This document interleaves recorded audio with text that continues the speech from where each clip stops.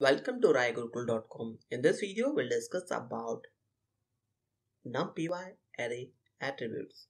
So whenever we are talking with numpy array or attributes, that's a very important part when we are working with numpy programming logic. So if you don't know about the basics of numpy in Python, please watch my previous session. I have already created 2 sessions on numpy, their introductions and getting started with numpy. I will also include the URL in description tab so that you are able to understand the Python numpy. And if you are not yet subscribed this channel, consider subscribing and pressing bell icon for more updates. Let's begin with numpy array attributes. Numpy array is the most used construct of numpy in machine learning and deep learning. So we'll discuss here how to create a numpy array. We'll perform here numpy and dimension, shape, size, item size. So let's see how we'll do that practically without wasting any time. So for creating any numpy object and calling their library, we have to import numpy library. For importing numpy library, we have to write import numpy and alias name, because every time we cannot use numpy the whole keyword, so better to use this as np. Now how to declare a variable or the array name. So let's see, if I want to declare array name, I am giving here as a name ar equal to np dot array, and if I want to provide the 2 sets of array value, then inside the square brackets I will add another square bracket and the value 2, 4 and 6. Next set I want to create it for 3, 6 and 9. Now our array is created. Let's print this and the size of array or the shape of the array. So if I want to print the shape of array, print ar dot shape. So it will show us how the shape looks like that. So let's run this and see the result.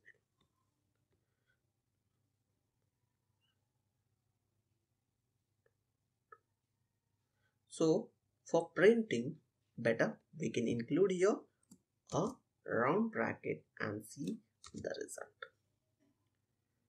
Now we can see here the output is printed 2, 3, and in this print you can see here we have created 2 sets and the value of each set is 3, 3. So that's the reason it is printed 2, 3. So let's recollect the value of the array in size or resize the array. So for resizing any array, we have to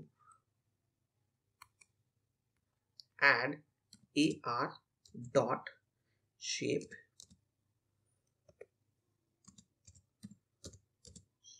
equal to 3, 5. Sorry, 3, 2. And let's run this with the array name. Now whenever we are running, we'll definitely get resizing of array. It is divided into 2 sets of each. So you can see reshaped. Let's understand third example where numpy also provides a reshape function to resize an array. So how we'll resize it, we will see here. So you can see here ar.shape we have already provided. Now let's jump to second array value, that is a b equal to ar dot the reshaping mechanism which we have to provide it. Reshape, and for reshaping we are giving the value of 3, 2. Now you can see here, if you want to reshape it, we have to define the code of reshape, and post that will add the value which we want to print it. Let's run this command and see the result. Now you can see here the next command is printed with the perfect value which we are looking for.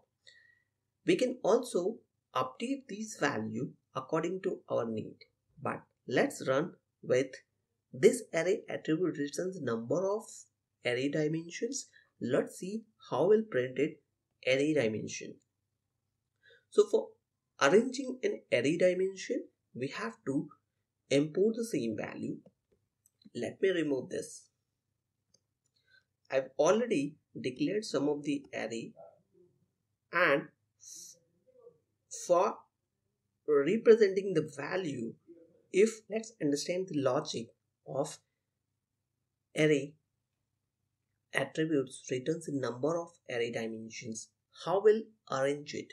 An array for evenly spaced, we can manage it, or an array with non-even space is also managed.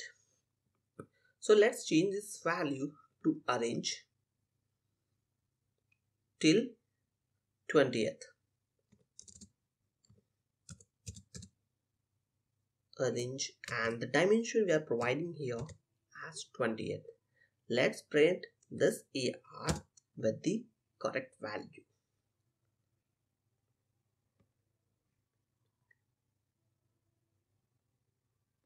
Oh, we have made here a mistake of typo error.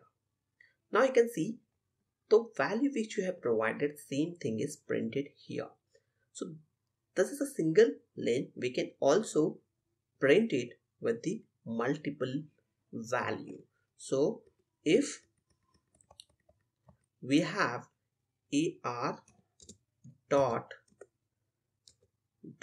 and then, and the value which we are printing will change it. Now let's create BR, and inside the BR we are going to declare a value AR dot reshape. So reshaping will be done in terms of 2, 4, 3, and let's print this value into result. So this is a BR. Now you can see if we will provide the correct value, we'll get the desired result as well. If I want to item size or provide the item size of any array, we can also do that by doing or performing these type of logic. So you have already seen we have provided or we have done multiple operation on any particular array, and in that array we can perform different other operation as well. So this is how it works whenever we are working with an array and with their attributes. So this is all about Numpy array attributes. Hope you liked it. If you really enjoyed the session, consider subscribing and pressing bell icon for more updates. Even you can share within your circle for others can get benefited with this. Thank you for watching.